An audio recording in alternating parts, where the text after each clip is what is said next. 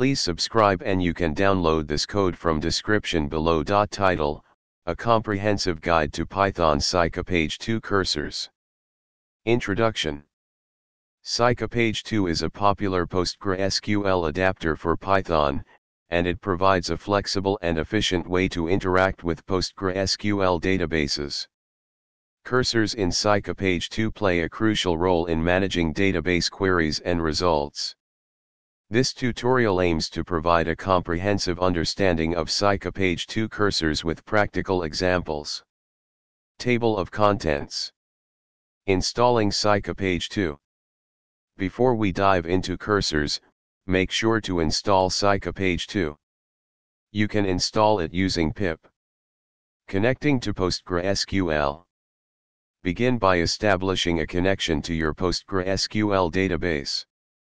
Creating a cursor. Cursors in psycopg2 are used to execute SQL queries and manage the results. There are two main types of cursors, cursor and namedtuplecursor.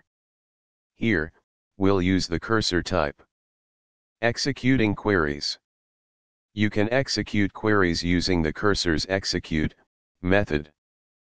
Fetching results.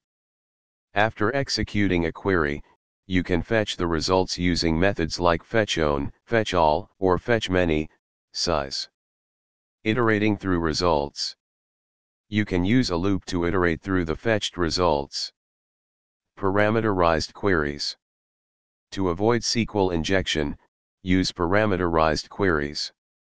Committing changes. After executing insert, update, or delete queries, commit the changes. Closing cursor and connection. Always close the cursor and connection when done. Error handling. Implement error handling to manage exceptions gracefully. Conclusion. Understanding and effectively using psycopg2 cursors is essential for working with PostgreSQL databases in Python. This tutorial has covered the basics of creating a connection, creating a cursor, executing queries, fetching results, and managing transactions.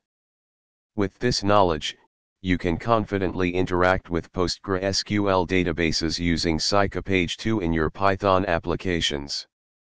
ChatGPT.